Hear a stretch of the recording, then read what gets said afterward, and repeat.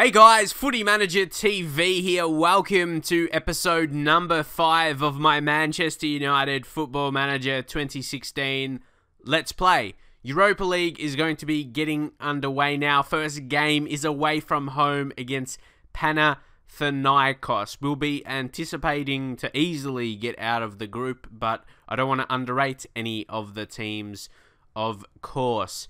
So we've got to think about upcoming fixtures as well. You can see 3 days later we have away game against Crystal Palace. You know how tough our last game it turned out to be against Watford. Some games can pan out like that, but Watford have had a decent season so far, but I still got to take it game by game. So we will go in with a strong lineup. It is away from home, Panathinaikos. We need to start well, get a good start to the game. Schneiderlin, Ashley Young still getting some match fitness. I hope we don't get too many injuries this season. We might have to promote some players from the under-21s to come into the squad. But for now, we shall go into the game with this team. Okay, Ander Herrera with the corner. It's going to go back to him. Ander Herrera finds Luke Shaw outside of the box. He pulls off a shot. What a strike from Luke Shaw. Second goal of the season. It was good vision there for Ander Herrera to find him, but he still had so much more work to do. And I reckon this goal on 3D is going to look pretty sweet from Luke Shaw. So Ander Herrera did really well. Luke Shaw outside of the box, create a bit of space for himself, and he just blasted it past the keeper. What a hit! Hasn't been too many chances after that early goal by us. Not too bad though. We have had a fairly controlling first half. It was a good goal we scored. We just need to push on now in the second half. But yeah, definitely guard against complacency. Tricky scoreline 1-0. So guys, it is at that point in the game where we are going to make a change now. I'm thinking, should it be Memphis? Do we take Memphis off? Maybe get some games into Jesse Lingard. Probably, yeah, the only substitute I could make on the left side of midfield. Bring on Rashford? I don't know. We got both Rashford and Martial on the bench, but we need another goal. But the thing is, Zlatan or Rooney haven't had a great game, so I'm actually going to take off Ibrahimovic, and I'm going to go Rashford. I'm going to go Marcus Rashford. Big occasion for him. Let's try him in the false 9. Usually I see false 9.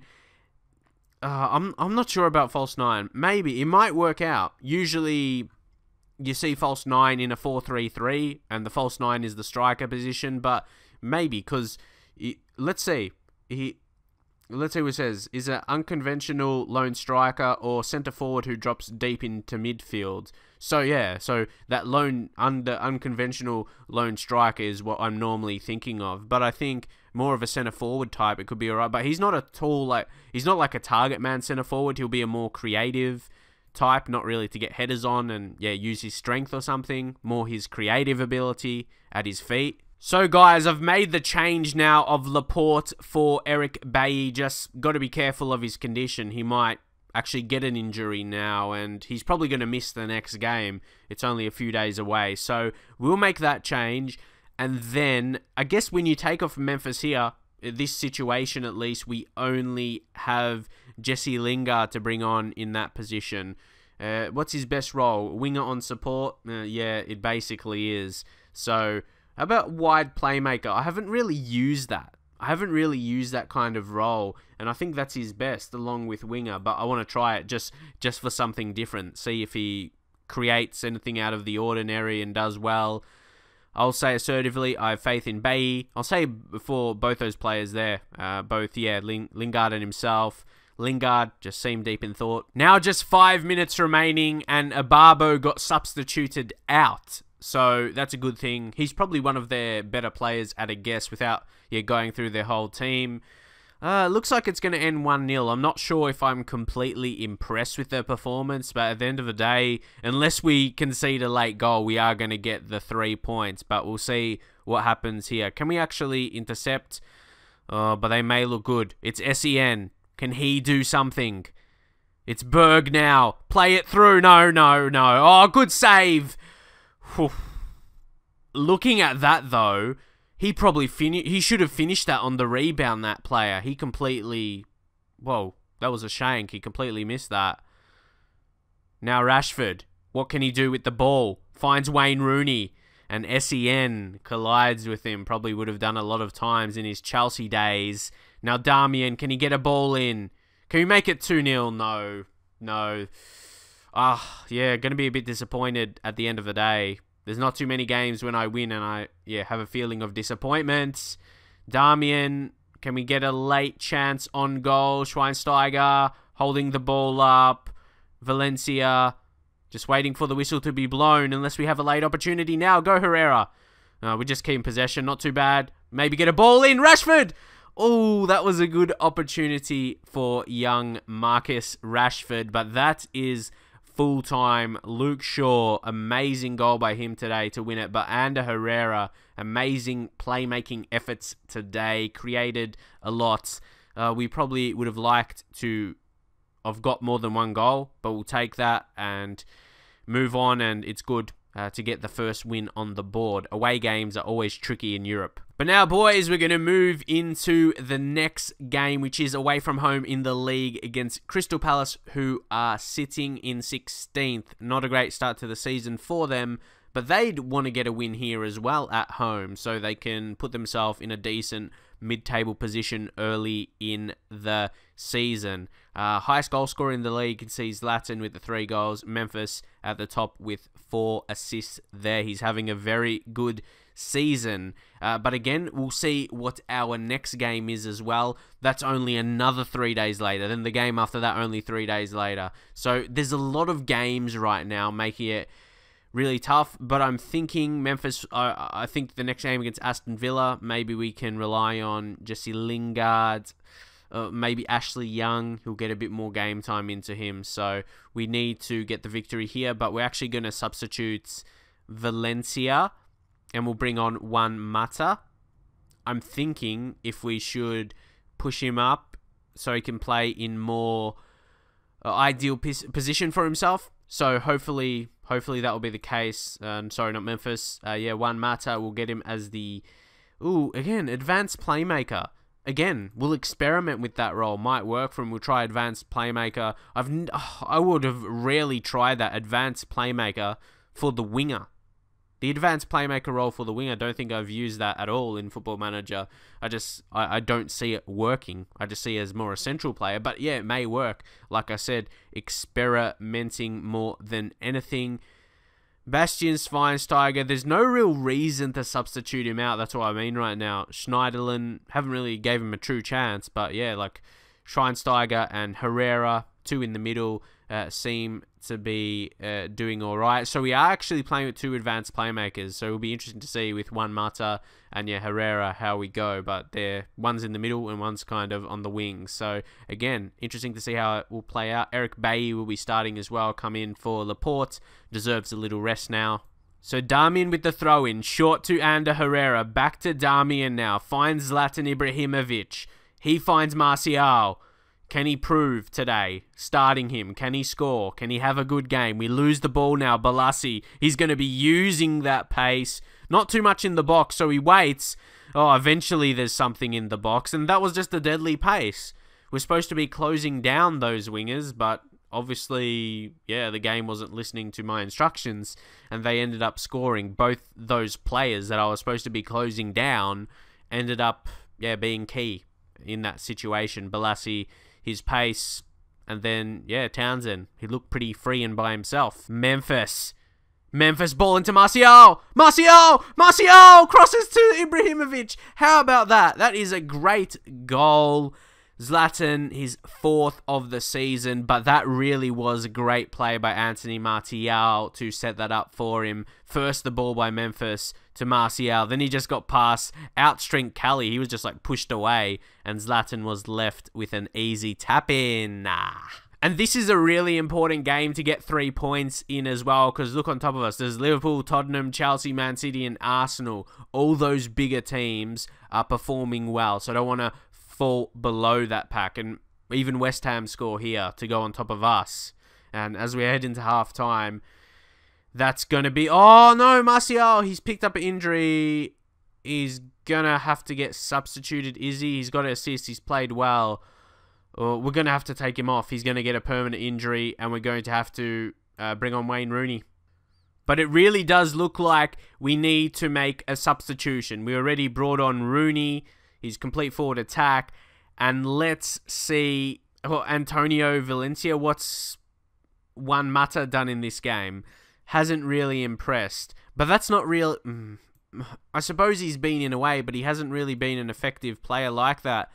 Antonio Valencia, he's just been good. He's had a good season, but he's not a player. We're going to have to go on the attack duty for the wingers. That's all we have to do, I think. Well, Memphis, we could push up because, like I said, Valencia, he'll be preferred. How would Valencia go there, though? Okay, it's the same kind of rating for Valencia, so that's good, I suppose. And then we will change Memphis into the inside forward on attack. Really looking for it now. I'm thinking, central midfield. Can we? How about this? 30 minutes. There's 30 minutes. Okay, if we change to our other formation, Rooney would drop behind there. I almost think this one we changed to should be with 2 strikers.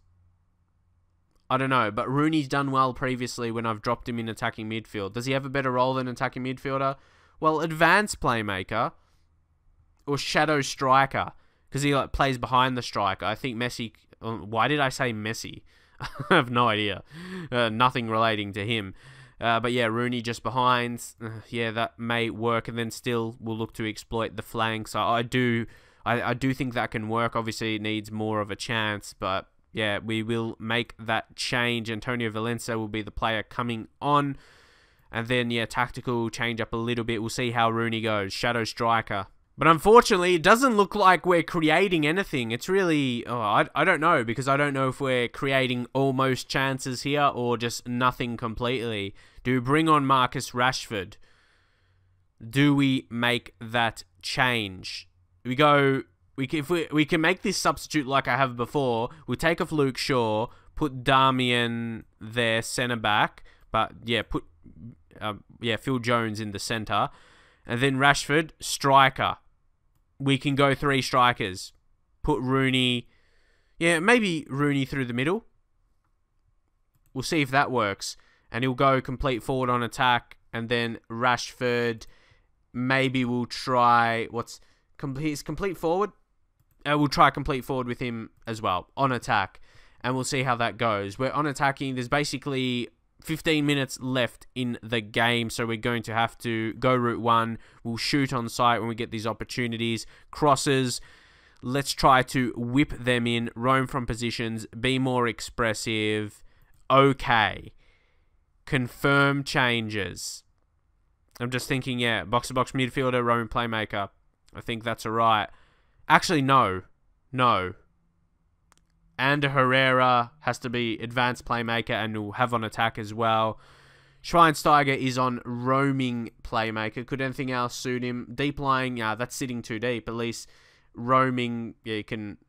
roaming, that's a bit more pushing forward, I'll say, than at least a deep line playmaker. Deep line playmaker is exactly that, sitting deep. So, can we do it? Can we get a late opportunity? I always expect that I won't, but somehow I do fairly regularly get that late chance, especially at Manchester United. Get a late goal. We have a few times this season. But I feel as though we need a team talk as well.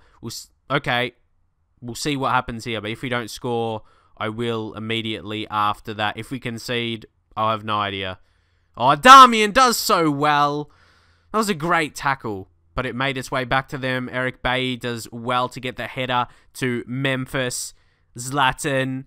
Come on, where's the support? Here it is. Memphis. Can he get a ball in? Or was blocked really well.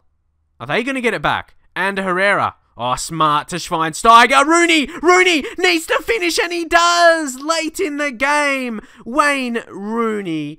And I think that was the right... I think we almost have to make a tactic or formation now. I don't want to, have too much different instructions, but yeah, with 3 strikers, when we need a goal, it's really effective. So now, Connor Wickham with the throw. Oh, it's going to go back to him. This doesn't look good.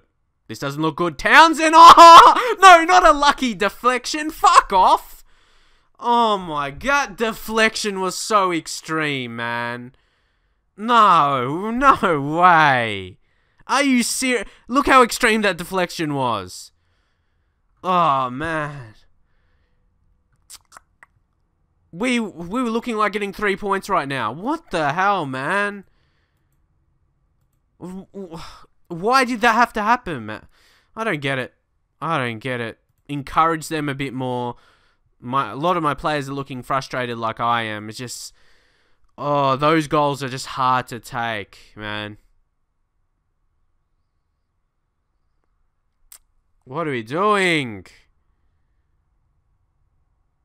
I don't even know that was if it was a mistake. That wasn't even a mistake for the own goal. It was just unlucky for Damian. Really? I'm really disappointed. That shouldn't have happened, man. Like, that's a game when your tactics don't reflect the result. It's not the fault of the tactics. It's just the luck. Those goals happen in football. So I'm not trying to complain about anything. It's just unlucky. You are unlucky. If that ever was true, it would be in today's game. We should have went out of this game now with 3 points, but we will just get the 1 and we're stuck in 7th, but saying that we're only 1 point away from 2nd. So yeah, please don't be thinking like, oh, we may not get in Champions League. I'm only 1 point away from 2nd position. But then we get an injury to Martial, physio, 4 weeks. So maybe I won't make that 3-striker formation yet because one of our strikers is injured for about a month now. And guys, update on Fosu Mensah's training report. Look how well he is doing in training. That's absolutely amazing development you can see right there. And I did listen to you guys. I'm training him, well, as a ball-winning midfielder, as a central midfielder, because I looked at defensive midfield. He's already accomplished there, and we don't really use a defensive midfielder. We just rotate the central midfield position, so we train him there. That's probably his best position as well, attribute-wise, and he's developing really well. You could also look at tutoring him. There's Chris Smalling. I just wonder, yeah, who is the best option? A Daley Blind type or a Chris Smalling?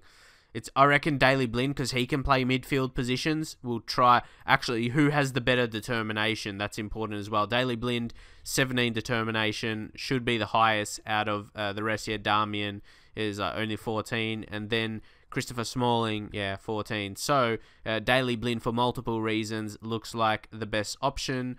And I'll say calmly, as a senior member of the squad, I think it will be beneficial if you were to take Timothy Fosu Mensah under your wing and mentor him off the pitch. If you think it's a good try, if you think it's a good idea, I'll give it a try.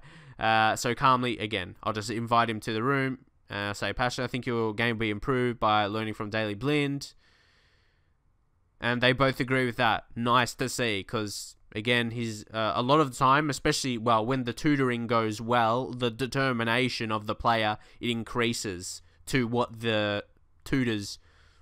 yeah, what his determination is. It's hard to explain, but yeah, it goes up. It goes up rapidly if the training and tutoring is going well. So for his determination to go up to 17, I think that would, yeah, it would just make him look like a better player, a more determined player, and it's good for young players as well in terms of development. I know people have said like it doesn't help development, doesn't make a difference, but it does in my experience. I can tell, and what people have said, and on like fan sites, it's pretty obvious it does. So guys, I've been thinking about it a little bit, and I will only play 2 games in an episode, not 3. I was thinking about doing 3 because I want to record a lot and get a lot done, but I feel as though those episodes, they take a lot of time to record and then to edit and then to render and upload to YouTube. And if I do 2, all those things are less, but I'll still record a lot. I'll record more because I do want to get through a few seasons until FIFA 17 is out. I'm doing this save basically just up until FIFA 17, so you guys know, and then I'll be going Manchester United career mode for that, and I'll be doing the journey, but I won't do the journey obviously with Manchester United because that will be, yeah, too much Manchester United stuff. But anyway, yeah, just so you know, I'll still be recording a lot of this, maybe get a few episodes out per day, maybe 2 or 3, just to be, yes, as we get into the series anyway, as I can, yeah, record more. So I hope you guys understand that. I'll go with 2 games per episode, so there will be quite a few episodes per season, but I will be uploading a lot. So as long as you, yeah, see the content, it shouldn't really matter, yeah, how many videos are uploaded for the series, if there's a lot or whatever like that. But hopefully you enjoy the uploads. Drop a like on the video and see you guys in the very next one.